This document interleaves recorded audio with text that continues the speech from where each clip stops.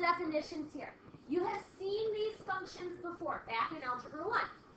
And in Algebra 1, you had a very basic definition of an exponential that said it can be written as y equals b to the x.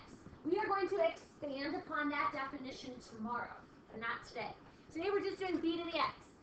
B is what we call the growth rate. Okay, so b is the growth rate. It tells us how fast my exponential function is growing or changing. And b must be greater than 0.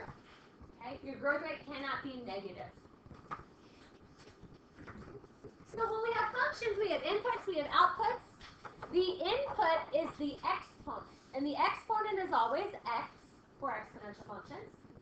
And the output is the value y. Okay? Very basic there. Now, I have a definition that is going to come up a couple times on our lesson today. And I think we've done this word before, but I'm teaching it to you again because it's the best math word ever. It's an asymptote. I think we've done that word, right? Yes. So asymptote. Asymptote. That is a line that you approach and you get really, really, really, really close to, but you never actually touch. Yes, there's a silent P. Asymptote. Why? I don't know the etymology of asymptote, so if someone wants to figure out, we can look it up in my dictionary, what the etymology of it is, and we'll figure out why there's silent P. But we have an asymptote. We're going to talk about asymptotes a little bit today. So what we're going to do is we're going to make a couple of graphs. Again, we are going to make these graphs today without our calculator because your quiz tomorrow is going to be graphing an exponential without a calculator. So it'll be very similar to what we're doing on our notes today. So we're going to start with the function y equals 2 to the x. Okay? So it is right here. We're going to fill in some input values, and then we're going to plot the graph. So I'll give you a strategy for attacking these, and then we'll try a couple on our own. So my strategy here would be to start with x equals 0. Right? Because if I put 0 in for x, I'll just write it up here, 2 to the 0 power is 1. Well, you know that value has to be 1 then. And then I would go up to x is 1. Sorry, I can't talk for some reason today. So if I put 1 in for x, that'd be 2 to the first power, which is 2. Then I'm going to put 2 in for x. 2 to the second power is 4. 2 to the third power, 2 to the fourth power. All right, you got most of your table filled in. Now we got the negatives. Yeah, not 32. That'd be 2 to the fifth. All right, now if I have -1 as my input, so if I put -1 in for x, that's 2 to the negative first power. But what did we learn about negative exponents the other day? They go to the denominator, so that's 1 over 2 to the first, which is just 1/2. If I had 2 to the negative second power, that's 1 over 2 squared, which is 1 to the 4th. All right. So you don't need your calculator for that. Nope, not at all. So let's plot the points. Now, the fractions you just have to estimate. So if I'm at -2 1/4, that's just somewhere real close to the line, not quite there. Estimate 1/4. -1 1/2, and 0 1. We plotted exponential functions the other day, so this shape should look pretty familiar once you make the graph. Now, unlike Friday with the activity we did, we are going to connect the dots. So that activity on Friday was a very particular case. This time we are going to connect the dots. So you should have a graph that looks like what's on my board here. And first of all, would you call that exponential growth or exponential decay? Growth. Why would you say growth? Because it's increasing from left to right. And this graph, we're going to talk more about these graphs in a couple minutes, but this graph, it says, appears to have an asymptote somewhere. Do you see a spot on this graph where it seems to approach a certain line but never actually get to? Where? Y equals 0, yeah. So y equals 0 is this x-axis right here. So your graph gets really close to the x-axis, but as my x's will get smaller, like -3, -4, you get really, really small like 1 over 16, or 1 over 8, 1 over 16, 1 over 32, but you never actually get to 0. Okay?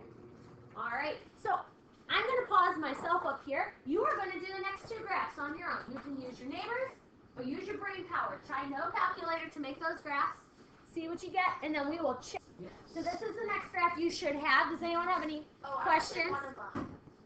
That's okay. Keep going and then. So y equals 3 to the x. Similar shape, right? Except the numbers are a little bit different, and this graph is a little bit steeper than y equals 2 to the x. Same asymptote, and then y equals 4 to the x. Again, same shape. Graph's a little different. Make sure you have the right numbers in your table. And we also have an asymptote at y equals 0. It gets really close to the x-axis, but doesn't get there. So let's talk about some characteristics of this graph. Where was every graph's y-intercept? 1. I'm going to write it as an ordered pair, but it had an y-intercept at 0, 1. Every single graph did. What about x-intercepts? None of them. Because we said there was an asymptote at the x-axis, none of them actually cross the x-axis. Okay? What about the general trend of every graph? Positive. They're always increasing. So you could say it's increasing trend. You could say it has a positive trend. But every graph is going up. What would you say is the domain of all of those graphs? Yeah, negative infinity to infinity, or all real numbers, right? Every graph here, there's an arrow to the left going to infinity, and an arrow to the right. Now let's talk about the range. Where's the lowest y value of every graph? It gets to 0, but what kind of parenthesis or bracket should I put at 0 here? Does it ever get to 0? No, so we got to say parenthesis at 0. And then how high up does it go? Infinity. So your range is only from 0 to infinity. I don't have negative numbers on these graphs. Right. Now, as b gets larger, so let's go back to the first graph here. This is 2. 2 to the x. My next graph is 3 to the x, so b is getting bigger. And then 4 to the x. What do you notice about the graph? Yeah, it gets steeper. So as the base gets larger, the graph gets steeper.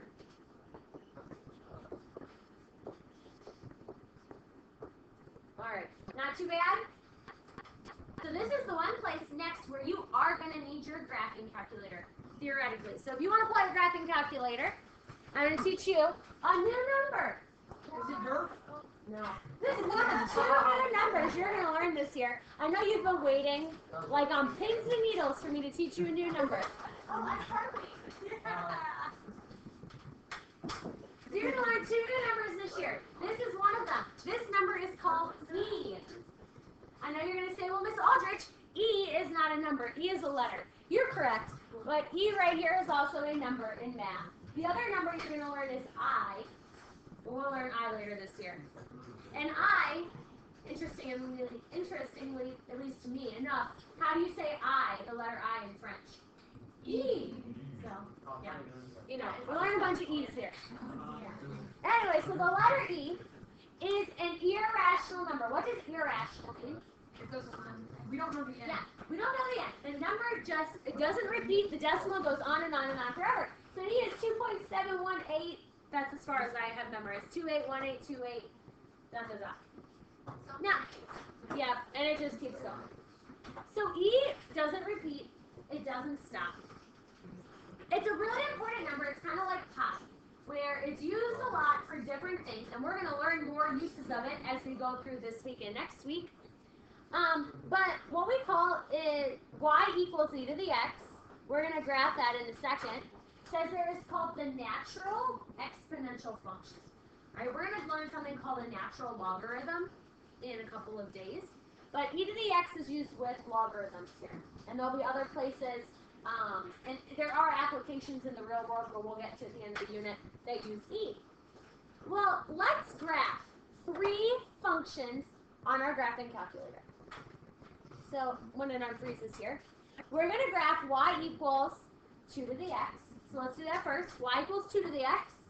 So when you go to your graphing calculator, you go to y equals, and you're just going to graph y equals 2. And then if you're going to put x to the exponent, you use the caret button to the x.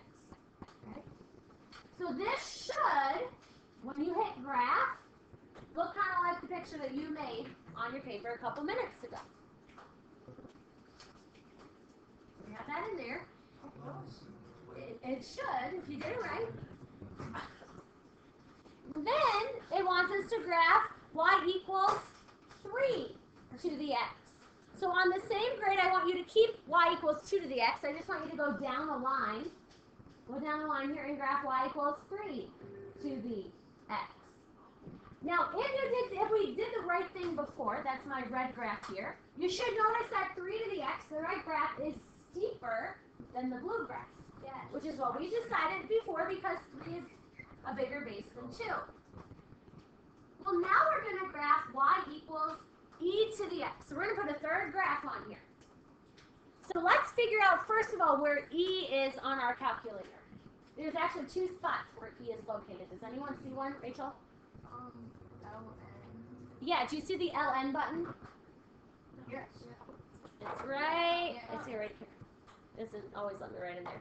But it's right, third button from the bottom on the left. If the E of the X is in blue, you hit the second, the blue key, then E to the X there. Oop, that's not what I wanted to do.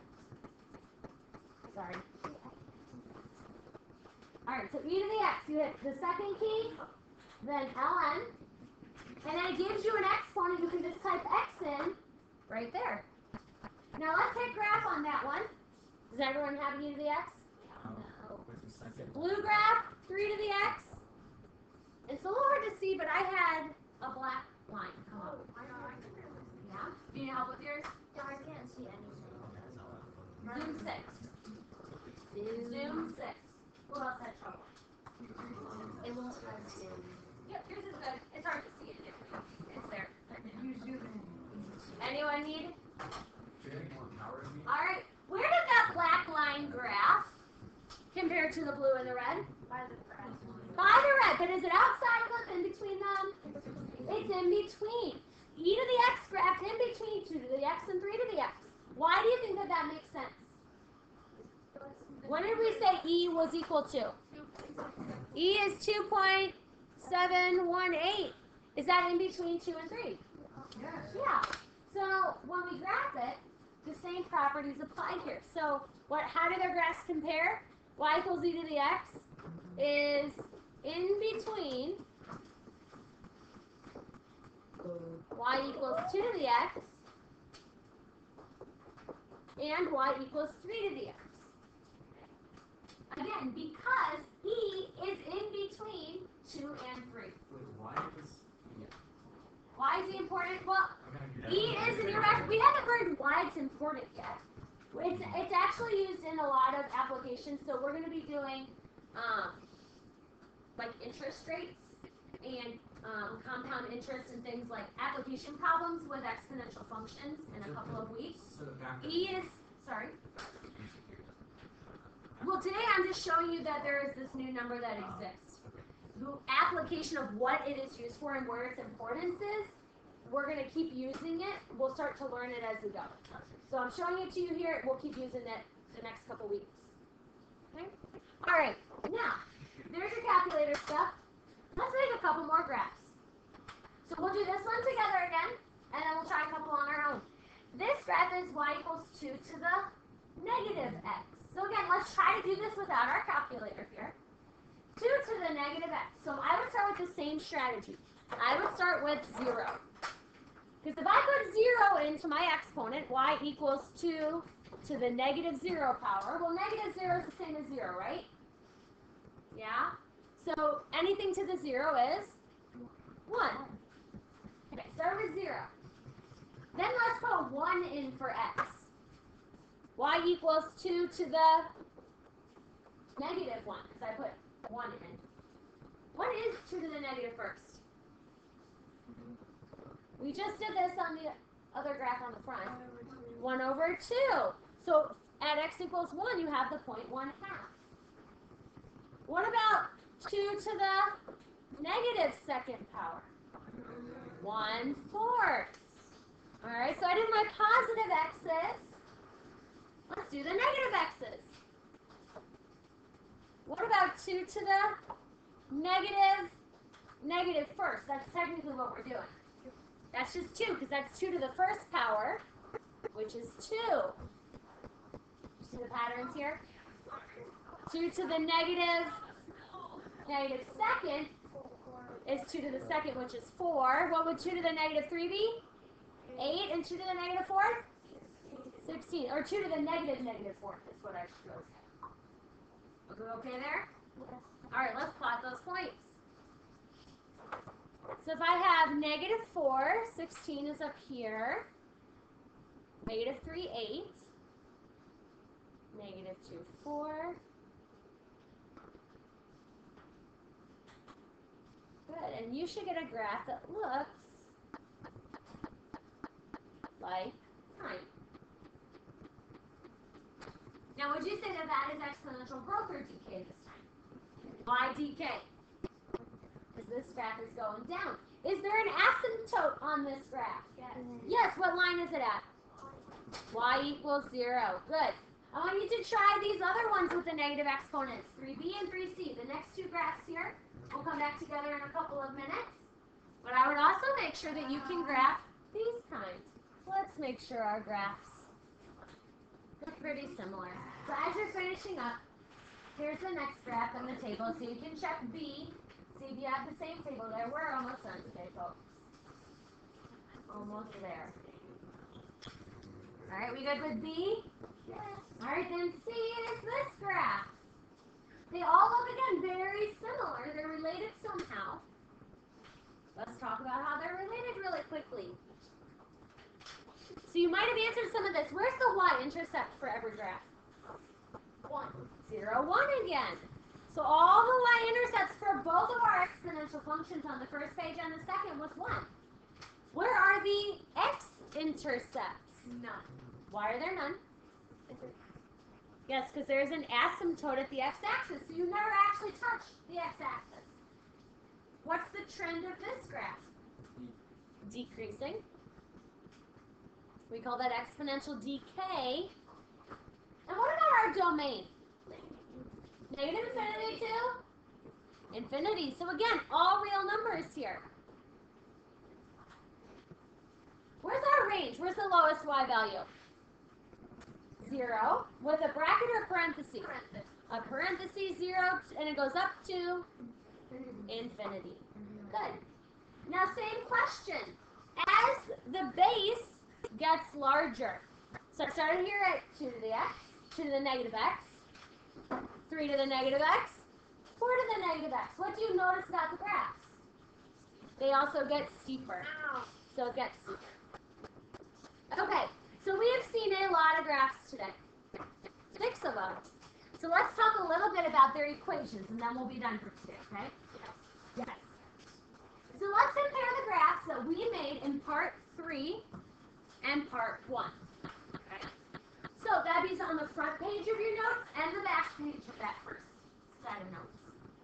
Do you see a connection between y equals 2 to the x and y equals negative 2 to the x? So that means if I look at, sorry, I have to flip through a lot here. This graph, so look at the table, look at the graph, and this graph.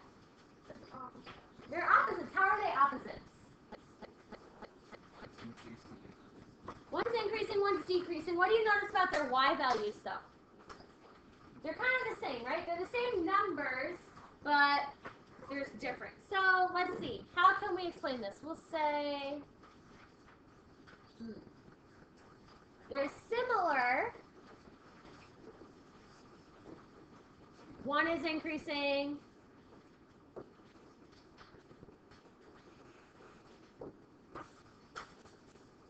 One is decreasing. They have the same x and y values, but kind of in a different order, right? So they're obviously related somehow. So let's take our calculators really quick. Let's look at our graphing calculator here, and it says let's graph y equals 2 to the negative x and 1/2 to the x. Oops, that is not what I wanted. I wanted this guy. So if I graph here, let's see. So it says graph 2 to the negative x power, and then parentheses 1/2 to the x power. Graph these for me. What should you expect to see? The same graph. So 2 to the negative x and 1/2 to the x. When you graph those on your calculator, it gives you the same graph.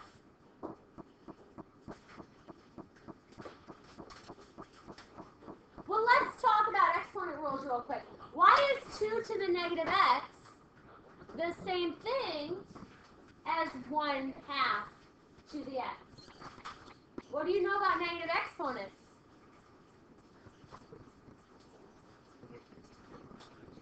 What happens? It gets moved to the denominator. So this is really 1/2 to the x, which is the same, guys. We're almost done. Let's just hang in here. Which is the same as 1/2 to the x. So what that means is these last few problems that we graphed, y equals 2 to the negative x, 3 to the negative x, 4 to the negative x, we can actually rewrite. So let's go back to our graphs that were on that last page. So flip back over real quick. Let's go back to number 3 here. And let's rewrite the equations. So we just figured out that instead of 2 to the negative x, that's the same thing as y equals 1/2 to the x. What would the equation in B be equal to? 1/3 to the x. You should be writing this down next to each graph instead of playing on your phone, Michael. And in C, what equation should this be equal to? 1/4 to the x. Well, what do we know? Let's review what we know about exponential functions now. We've talked about this a little bit last week. Let's review what we know about exponentials. If the number b, our base, is bigger than 1. So in our examples here, that would be like y equals 2 to the x, 3 to the x, 4 to the x. We call this exponential growth.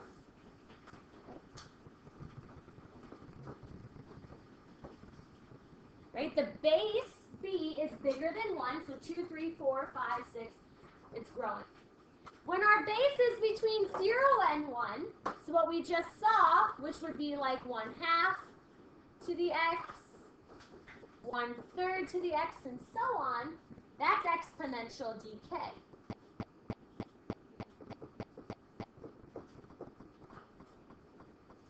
So instead of really writing 2 to the negative x, we typically would write 1/2 to the x.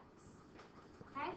And where were all the y-intercepts of these functions at? 0, 1. Good. All right. So we graphed exponentials today. Tomorrow we will look a little bit more